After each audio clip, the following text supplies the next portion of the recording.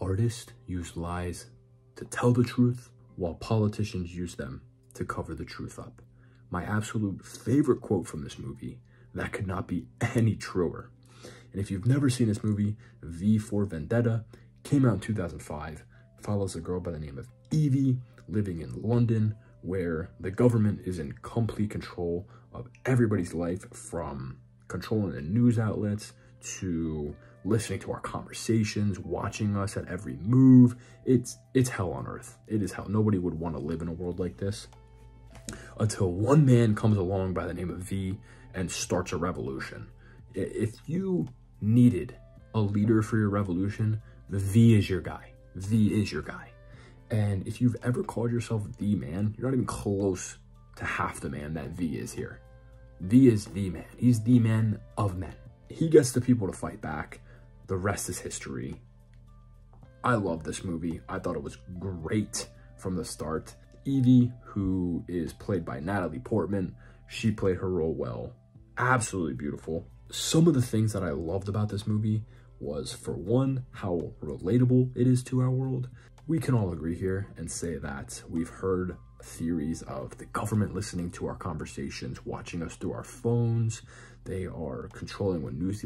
It's very similar to what this movie was showing us, showed me, which I absolutely loved, because throughout the whole entire movie, I'm sitting there saying to myself, damn, I hope our world never gets to this, because it would be hell on earth. It would be terrible. I'm pinpointing, I'm looking at how the government in the movies listening to conversations. This could possibly be happening in our world, and it's scary. It's actually scary. And I hope it doesn't get to the point where we need a guy like V to come along, because some of the stuff he does is just crazy. I mean, if that happened in our world, oh my God, that'd be one hell of a show. That'd be one hell of a Thursday night, to be honest with you. Another thing that I loved about this movie was how you never really know who V is. You never really see his face. You never really get much of his life story, which I think adds on to the love that I had for the character, because he's essentially an unsung hero. He doesn't get all the glory and the fame. All he gets was what he wanted, and at the same time, the people of London benefit greatly from his sacrifices, which brought a tear to my eye. I mean, by the end of the movie, I had tears forming in my eyes. I'm gonna be honest with you, I was gonna cry. I almost cried at the end. It's just a beautiful movie. And one thing, if I had to take away one thing from the movie, it would be that if you know you are in the right and you are doing the right thing, not even death should scare you from doing the right thing. It was an absolutely beautiful movie. It doesn't cost anything to be a good person. It doesn't cost anything to be kind. If I had to rate this movie on a scale of 1 to 10, 1 being shit, 10 being great, I'd probably give it an 8.6. I would give it an 8.6. Absolutely beautiful movie. I definitely recommend it.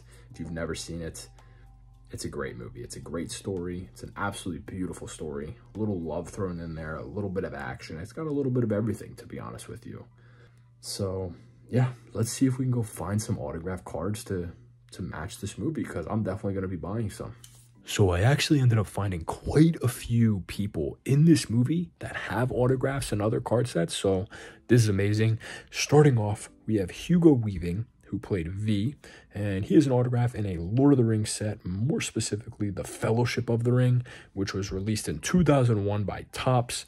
And when I looked on eBay, this is a multi-$100 card, so I'm not sure what character he played in Lord of the Rings, but definitely a popular one for sure. Next, we have arguably, yeah, I mean, not even arguably, the best signer on this list. We have Natalie Portman, who played Evie, and this specific card is from Star Wars 2021 Topps, multi-$1,000 card. I mean, it's absolutely disgusting how expensive her cards are. Even if you look at her autographs from Thor Love and Thunder, I mean, probably pushing $1,000 for one autograph. Absolutely insane. Next, we have Stephen Fry, who played Dietrich. He has an autograph in a Hobbit set, which was released by Cryptozoic. Not sure on what year it is, but it is a Hobbit set. So if you're a movie fan of The Hobbit, there you go. Next, we have John Hurt, who played Adam Sutler. Here, he has an autograph in a Doctor Who set from Topps, which was released in 2018. Probably one of the only Topps Doctor Who sets, considering Rittenhouse produces a shit ton of Doctor Who cards. So yeah, that's cool. Next, we have Roger Allam, who played Louis Prothero, and he actually has an autograph in Game of Thrones. And surprisingly enough, I picked this up recently, so I'll probably throw it on the screen of me holding it. I guess it was meant to be honest with you. It came in the mail a couple days after I watched this movie, so yeah, that's sick. And then next, we have Tim Pigott-Smith, who played Peter Creedy, probably the most disgusting character in this movie.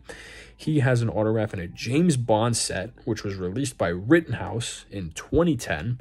So probably not too many of those out there, considering Rittenhouse numbers their boxes. So next, we have Guy Henry, who played Conrad Hayer.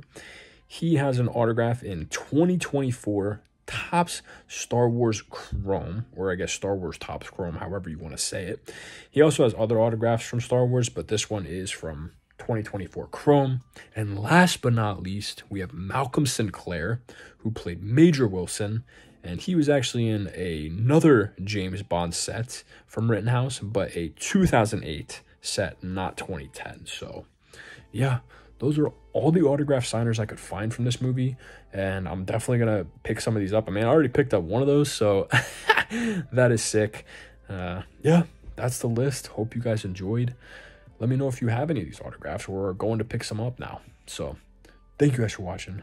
Stay tuned till next video. Bye.